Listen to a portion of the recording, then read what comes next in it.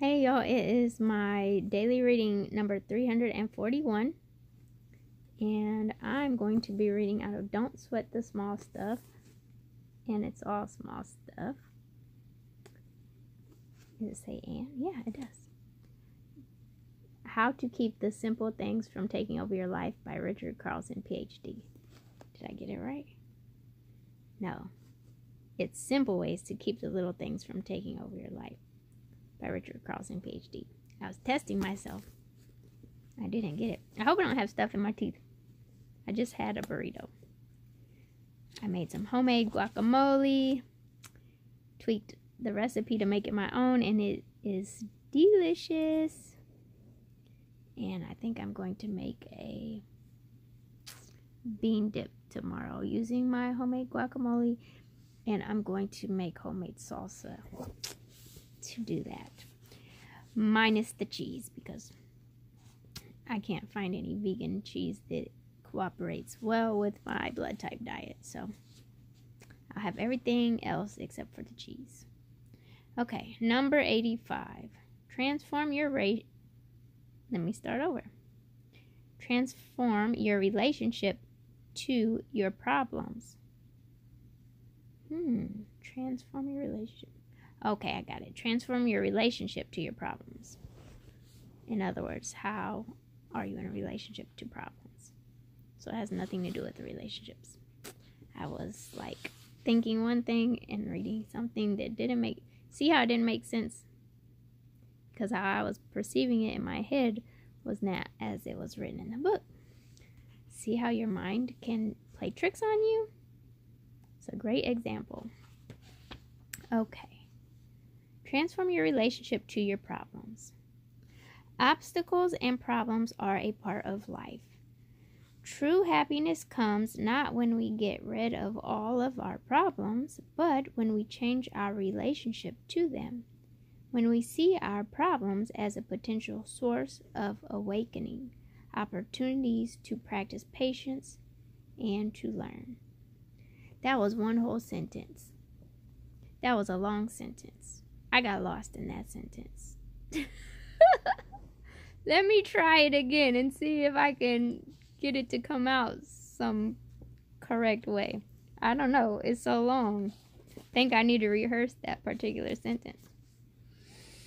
Okay, here we go. We'll try again. True happiness comes not when we get rid of all of our problems, but when we change our relationship to them, when we see our problems as a potential source of awakening, opportunities to practice patience, and to learn. There you have it. Perhaps the most basic principle of spiritual life is that our problems are the best places to practice keeping our hearts open. Certainly, some problems need to be solved. Many others, however, are problems we create for ourselves by struggling to make our life different than it actually is. Inner peace is accomplished by understanding and accepting the inevitable contradictions of life, the pain and pleasure, success and failure, joy and sorrow, births and deaths. Problems can teach us to be gracious, humble, and patient. That is so true. In the Buddhist tradition, difficulties are considered to be so important to a life of growth and peace that a Tibetan prayer actually asks for them. It says, "Grant that I may be given appropriate difficulties and sufferings on this journey, so that my heart may be truly awakened and my practice of liberation and universal compassion may be truly fulfilled." Quite interesting. It is felt that when life is too easy, there are fewer opportunities for genuine growth. I wouldn't go so far as to recommend that you seek out problems. I would, however, suggest that if you spend less time running away from problems and trying to rid yourself of them, and more time accepting problems as an inevitable, natural, even important part of life, you will soon discover that life can be more of a dance and less of a battle. This philosophy of acceptance is the root of going with the flow. Go with the flow. I like this little one. Little brief reading. I think it's full of really good information. Ooh, acceptance. Yes. Well, I really can't say I have anything to add to that because it was very profound. I think it's something I need to remember as well.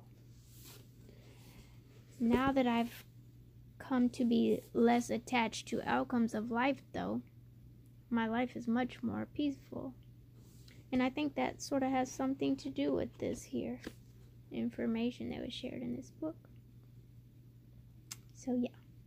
Anyway, I know it's late and I still have plenty I want to accomplish before bed.